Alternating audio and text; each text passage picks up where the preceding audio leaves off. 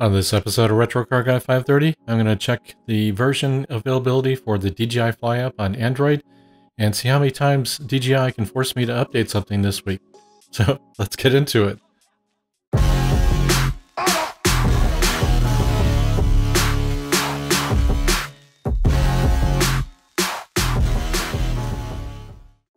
Today is March 5th, 2021, and checking the download page from the DJI website shows that there's a new update for the Android platform. So let's go ahead and see if auto update catches that fact.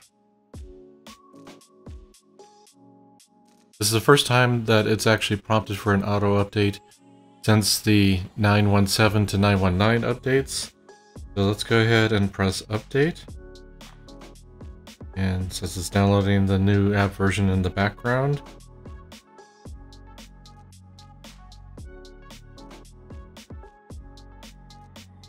Staging the app. These permissions were set back when I did the auto update before in the 917 to 919 update.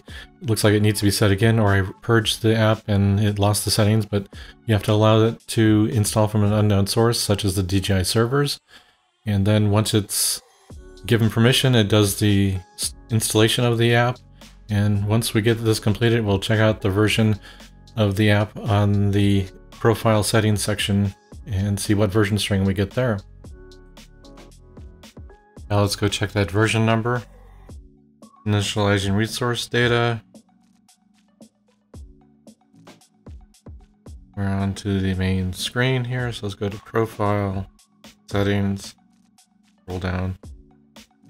And yes, it is 1.3.0 928-official. The previous and first one for 1.30 was 925 official. So there is a bump in the build version, and it's unclear what the changes were because it's a very generic message of what they stated.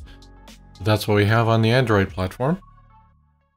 I checked on the App Store for iOS updates, and as of March 5th, 2021, midday Pacific time, it still shows version 1.3.0 on March 2nd, 2021 with the same support DJI FPV, fixes certain issues and improves overall app stability and user experience, just like the 1.30.928 official for Android says, as well as the 1.30.925 official. So it's unclear what it actually fixes on the Android side. There's no real declaration of what that is, and there's no update on iOS at this point. So I wanted to make a quick video for this update on Android. Make sure you have that information available, and if you found that helpful, hit that like button, subscribe to the channel if you haven't already, hit that bell notification to be notified when I upload new videos just like this one, and I'll see you in the next one. Happy flying!